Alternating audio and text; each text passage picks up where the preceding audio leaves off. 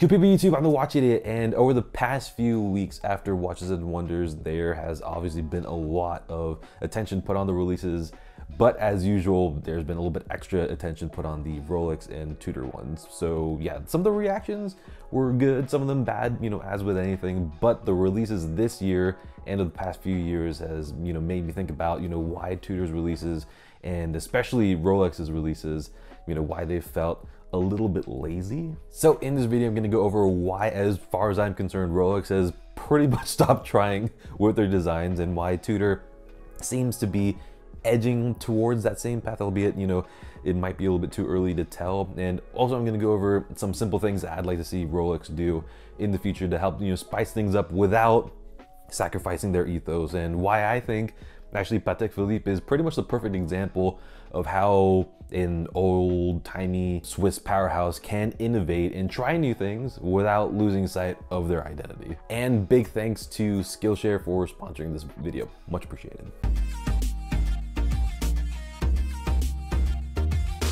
So in the case of Tudor, people are calling it a homage brand like it's a bad thing, even though its entire existence was to be a sub-brand to Rolex. What I care about more is how Tudor moves forward with that base identity, and if it creates something that's Tudor and not directly Rolex. And Tudor has been super successful in doing that, but also at the same time, and in many cases, it's not been very successful in doing that. Tudor, in my eyes, is still traveling along the right path, even though they seem to be getting close to being lazy. And yes, they have released a bunch of variations of the Black Bay, which could be considered lazy, but what I do like about Tudor is that they still do try out new things. The P01 was a bold move, and it was not a resounding success for sure, especially when compared to their other watches. But I respect them for putting out a watch that, let's be honest, it's a bit crazy. And then last year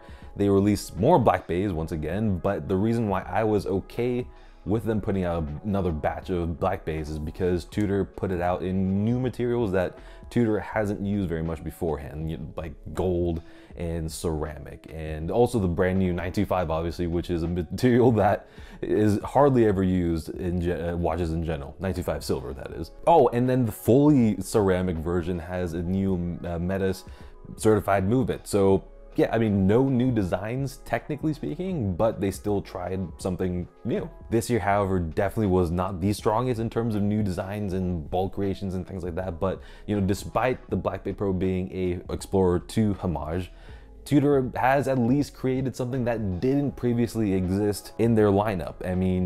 We now have a second GMT choice, and I am super excited about it because I love my Explorer 2. When I had it, it just wore too big, so now I can have a smaller version of it, something that Rolex doesn't offer. Of course, there were other GMT designs that us as fans wanted a little bit more, like a Black Bay 58 GMT, which, as awesome as it would have been, it would have technically been less creative, since it just would have been a Black Bay 58 with a different movement in it and a GMT bezel, pretty much. Or it would have been absolutely amazing for the Pelagos to finally have its time in the spotlight by adding a Pelagos GMT, which would have been unbelievably easy. So is Tudor becoming lazy? At this point, I think they are a little bit, because a thinner GMT really should have been developed, especially since it's been 4 years since the Black Bay 41 GMT came out. But overall, I think it's a little bit too early to say that, since so far every year they have added something like relatively new and interesting within their design limits. Rolex, on the other hand, has pretty much stopped trying, even within their very constrained design limit. But within those constraints, there still is a lot that can be done. And yeah, first off, credit where credit's due. I was not expecting to see the new green GMT Master II come as a destro model. So yeah, I was pleasantly surprised by it, but in the end, it's just a GMT Master II that's been flipped on its head with a new color bezel.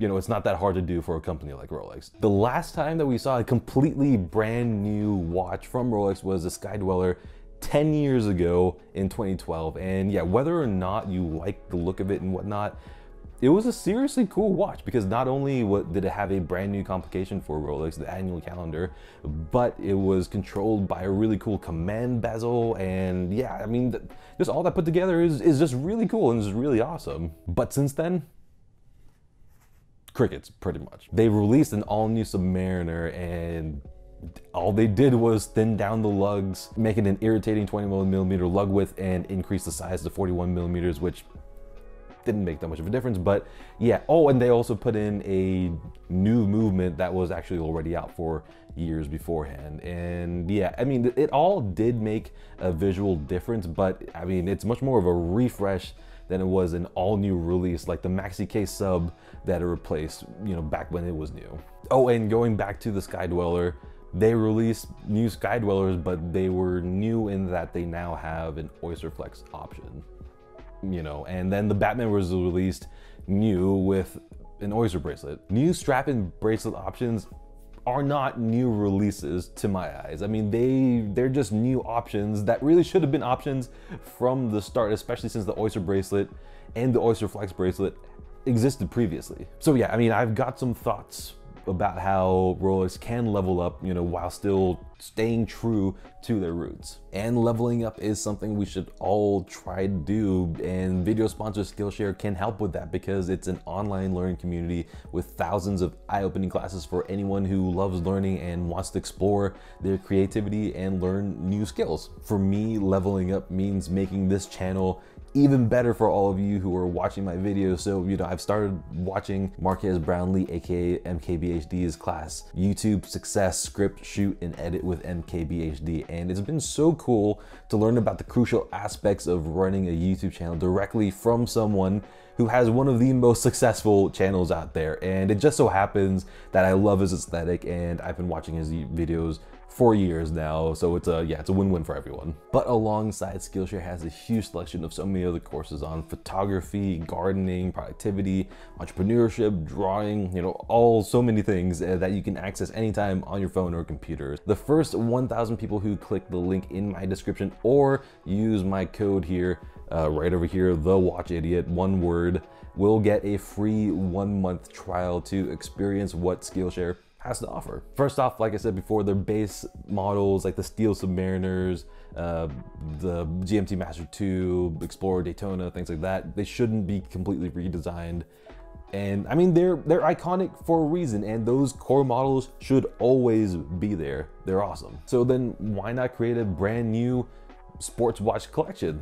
You know, at one point, the Submariner was a brand new, never before seen model. And the same thing goes for the GMT Master when it first came out, and then the Explorer and the Daytona as well. So, you know, saying that they need to stick to their core doesn't really make sense. And maybe they are making something new. I mean, who knows? But it's about time because they are in such a unique position. I mean, they not only have the money, but they almost have like this blind support of the world and the watch world, meaning that pretty much any sports watch that they put out will be bought up instantly, and there will be a wait list that will go on for years.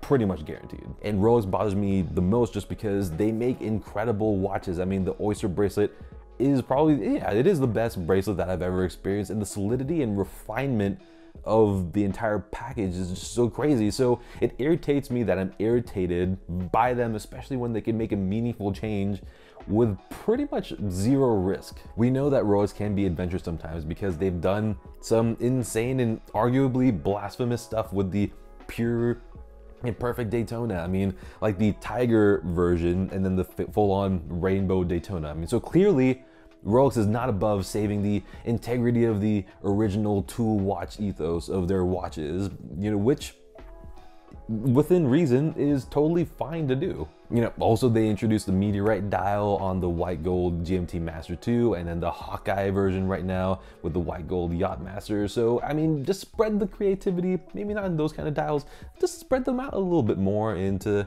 you know, regular watches, maybe in different colors or something like that. Given this precedent, it irritates me that they barely make any changes to the likes of the Explorer 2 and the Submariner. I mean, if they want to keep them as pure tool watches, despite the Submariner having two-tone versions and full gold versions, you know, they could easily introduce a titanium version of either one, the Explorer 2 or the Submariner, to keep alongside the standard steel version for those who want it. To me, that would make them even more like the tool watches that they've always been.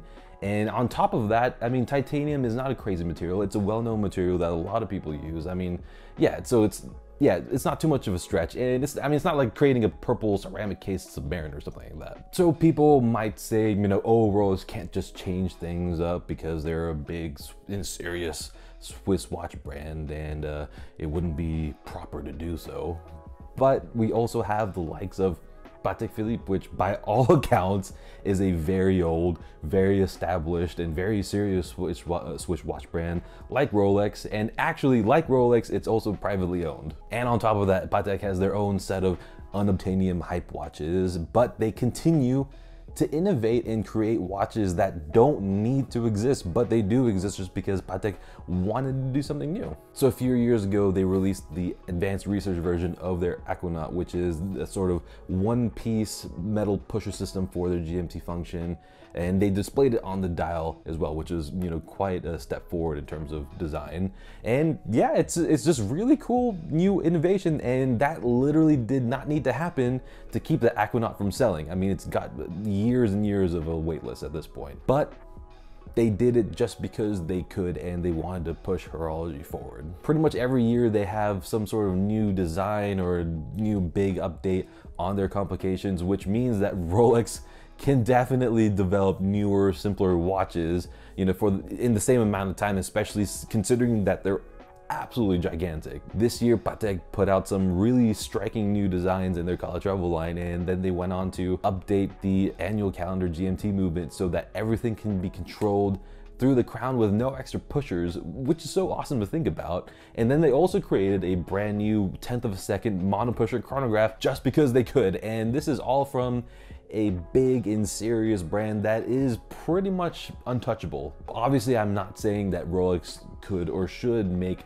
all kinds of new watches every single year, but I really do think that Rolex needs to step up and actually create something that's worth the buzz beyond the regular buzz that would happen with any Rolex release. And yeah, I want to be excited to see something that's actually interesting, especially since Rolex will be able to make that little interesting thing so well. So it's going to be an incredible thing if it ever happens. Fingers crossed. So there you have it. Let me know what you guys think about all of this, and maybe what kind of watches you'd like to see Rolex create, since they will obviously change their ways as soon as they watch my video and see all the comments over here. But yeah, if you enjoyed the video, go ahead and hit the like button and the subscribe button and all the buttons, all the good buttons that is, because that all really helps the channel grow and spread the word a little bit more within YouTube. So yeah, until the next video, good day.